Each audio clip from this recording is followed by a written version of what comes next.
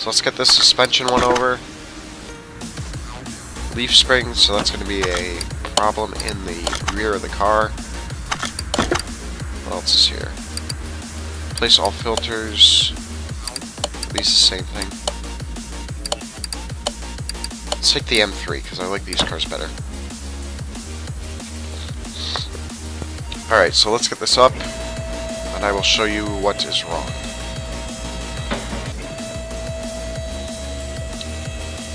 So leaf springs, the rear of the car uses leaf springs in some of these older ones. And if we look, it's going to be... yeah, okay. So this part right here, whoops. Okay, this one does not use leaf springs, I lied. I'm off to a great start. Some of them use leaf springs. This car does not, but it does have the leaf spring plate and U-bolt. So what we're going to do, we're going to take these U-bolts off. This one looks okay. Why do we need to replace? Alright. So that must mean then one on the other side has gone wrong. Come on. No. This is just one or two? Just one, that's why. Alright, so let's get said parts. Back to the store, it's going to be under suspension. Leaf spring U-bolt and a leaf spring plate.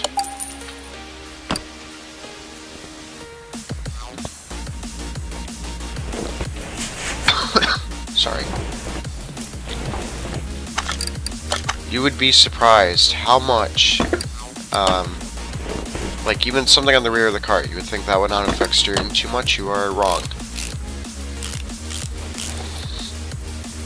I can even attest that to myself. I replaced my shock absorbers not too long ago.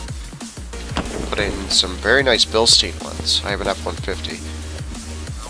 And it was one of the best things I ever did for the car, to be completely honest. Oops. Yeah, whatever. Yeah, it was definitely one of the best things I could do, because it was... the difference between it is like night and day. Even though it's on the rear, you can tell it's so much more planted through corners. Alright, do any of these have a bonus? They do not. So we're gonna go on to this one. This is another story mode job. When driving through another city, I didn't notice the speed bump. Please check out the front suspension because I have an impression that something is not right. Alright, let's see. Let's find the toolbox here. I wonder if we can upgrade to... yes. As a path test and repair table. So I do want to do that because I would like a path test. Discount in shops? Hell yeah. Faster walking? Not yet. Faster unscrewing and part removal, that would be awesome. Alright, so now we have a repair table. We can repair parts. And the path test allows us to check brakes and suspension components. Quite wonderful. That's a new noise. Those haven't always made noise when you open them. Alright, what was this? An oil change? Filters. Alright.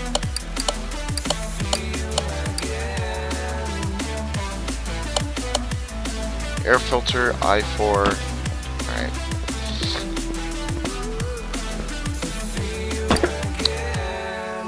I need a... it's not going to be here. Need this, and then the oil filter and the fuel filter.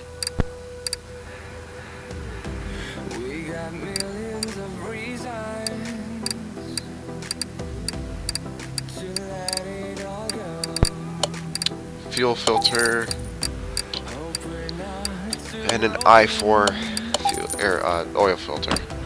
Fuel filter. I already bought that, dumbass. Alright, let's get those replaced. Ooh, boy. Your fuel filter is here. Oh, that's the gearbox. That's not always the case. At least the cars I've worked on, it's not usually in the engine bay. I've always found it to be... What?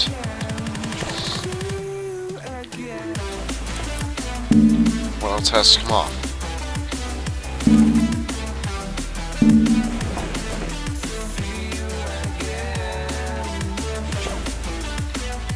What?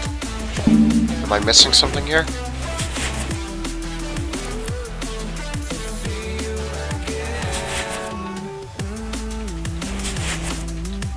I don't see any clips.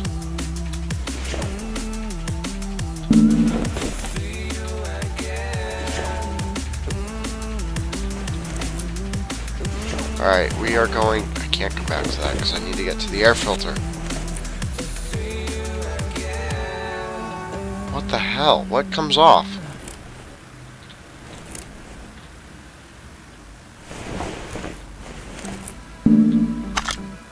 Oh, that's why. Ha! It would help if I was in the unmount mode.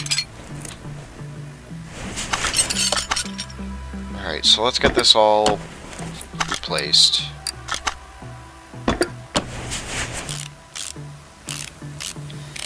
Anyway, the cars that I've done with fuel filters, they've always been... Jeez, where am I trying to go? If we lift the car up.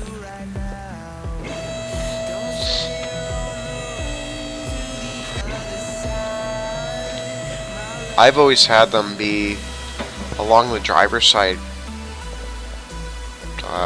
panel here, I guess you can call it that. It's always been on the driver's side underneath the car whenever I've worked on them. Connected to a fuel line.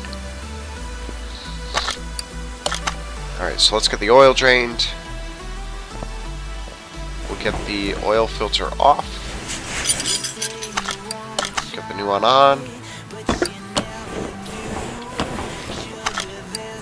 Move this back. And lower the car to put new oil in.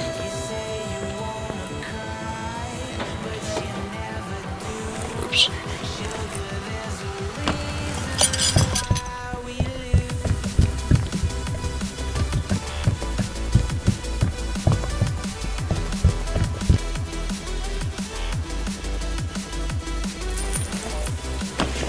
Alright, so that should be good to go. Finish order. Let's get this story mode car over here. Actually, we're going to start on the test path so we can check out the suspension. So we'll come over here, path test. Yes. Car to start, place it on the brake tester.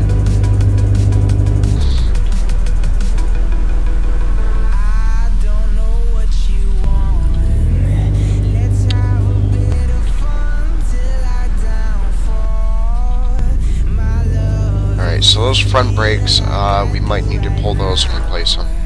If the rest of them are at 80, that's a little bit concerning.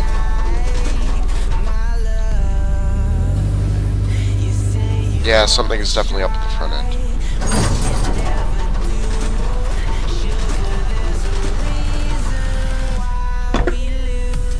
Yep, there we go. Lower suspension arms on both sides. Both front shock absorbers and the shock absorber cap. Other than that, though, brakes somehow look okay. You can see brake pads, brake discs, calipers. Alright. Can I get out of here, please? There we go. Good escape. So let's get this on the lift and we can start ripping it apart. Close the doors.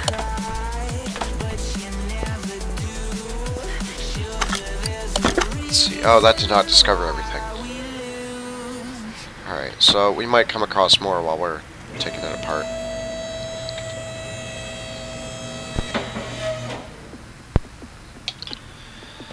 Alright, let's get this up.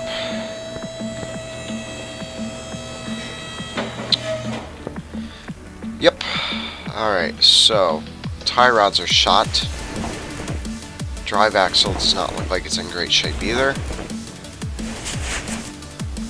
Alright, let's get the wheel off, because it's going to have to come off.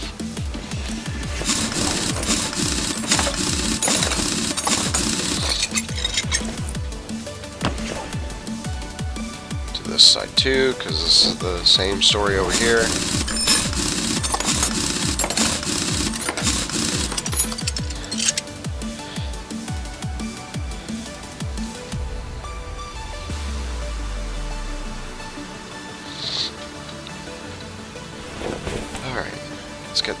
Let's start taking some of this off. I'm going to do one side at a time, otherwise it's going to get very confusing as to what parts need to be replaced.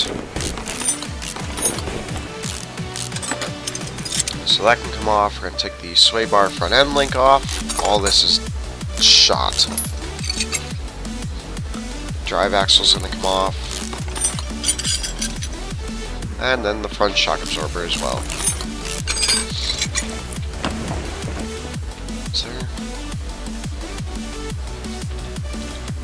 Oh, the radiator looks dead too. So that's also gonna have to get replaced. Alright, I can get rid of some of this. $1 for a used oil filter. Anyone want it?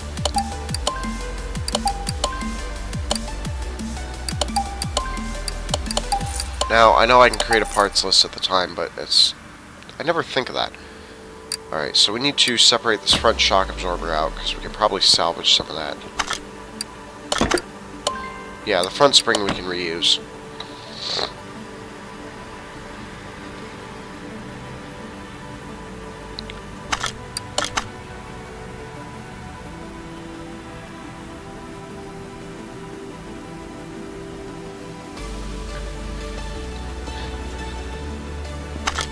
So we can... Alright, we need an outer tie rod, an inner tie rod. Alright, let's see if I can remember that. I'm not going to, but we can figure it out. Actually, I should just get all this now too, because it's bad on the other side. Need a control arm. Not that one. I'm trying to remember what it was called. Let's go with this. I think that was it. We need a drive axle as well. Going out on a limb here. What else? What else? A sway bar front end link. I think it was A. Alright, let's try that. I think that was everything. Oh, no it's not, because I need the suspension components. Front shock absorber and a front shock absorber cap. Shock. Front shock absorber and front shock absorber cap. Alright, so let's put the shock absorber back together first. Come over here to the spring puller.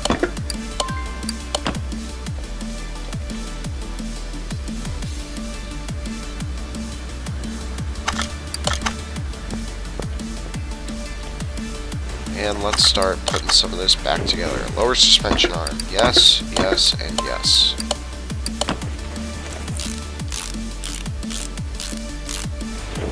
Let's get the front drive axle back on as well. We get the tie rods.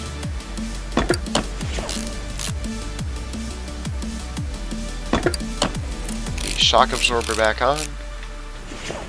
And the sway bar front end link.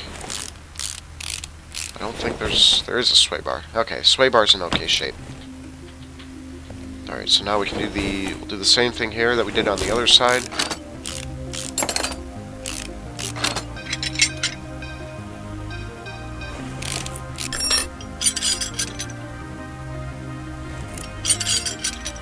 Ooh, what else am I missing? Alright.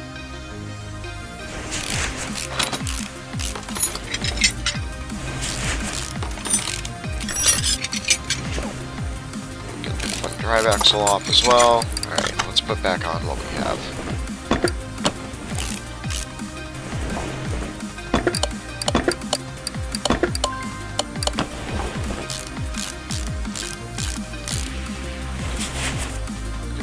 tie rods. And I think, yeah, I need to go, let's go rip that apart and put it back together.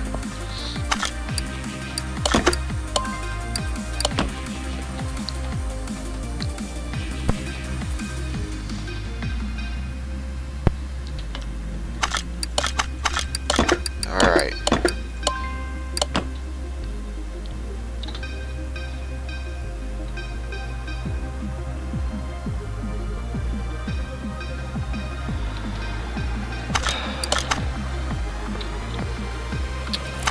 So we got the shock absorber back on. The sway bar front end link. And lastly, the wheels, which I think we'll wait on a little bit. Alright, so there are still 2 more parts that we need to discover. One of those I'm pretty sure is the radiator. Oops. What do I need to do? Click that, and then part mount.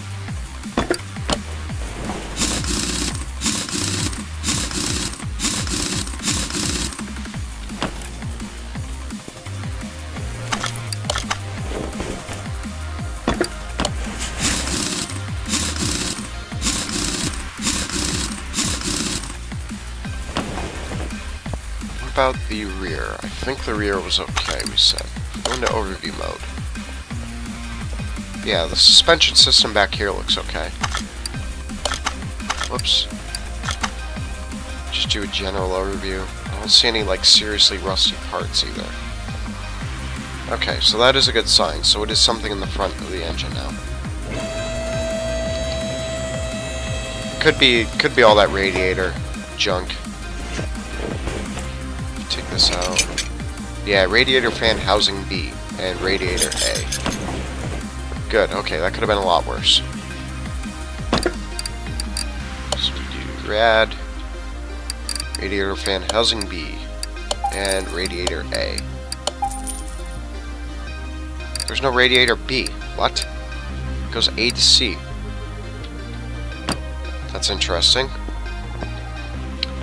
Alright, let's get the new radiator in.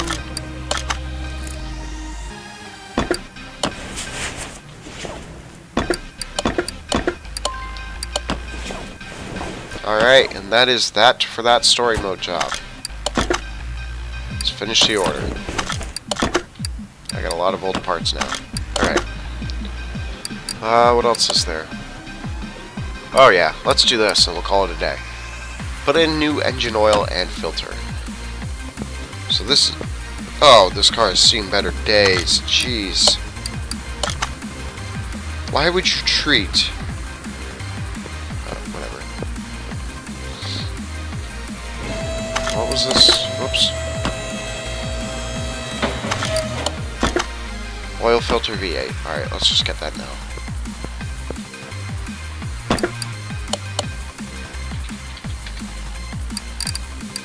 Oil filter V8. It's going to be a yellow one. This Charger has seen better days.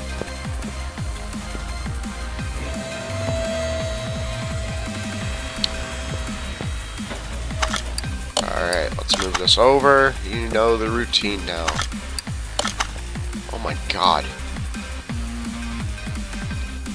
This car is in such bad shape. Jeez.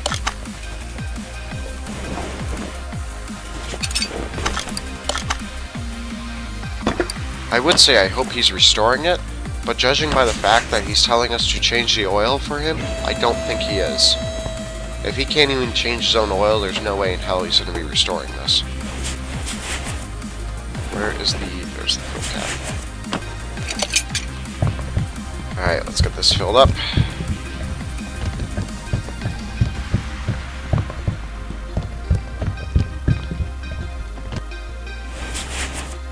If we need to check it, the dipstick is over here.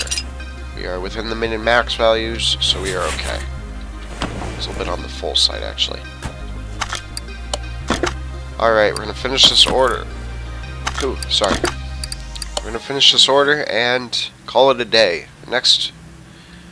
In the next video, sorry, We will take on a few more of these oil changes and filters and that, and we are also going to fix this guy's car.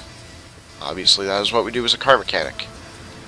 I bought this machine from a friend who needed money very quickly. He assured me that the car is working, but something strangely pulls it to the right, and this strange smell like mushrooms. From what I remember, he works behind a desk, not in sales. Funny. Anyway, check what's wrong and make it usable. So we're going to take that on in the next video. And with all that said, I will see you guys later.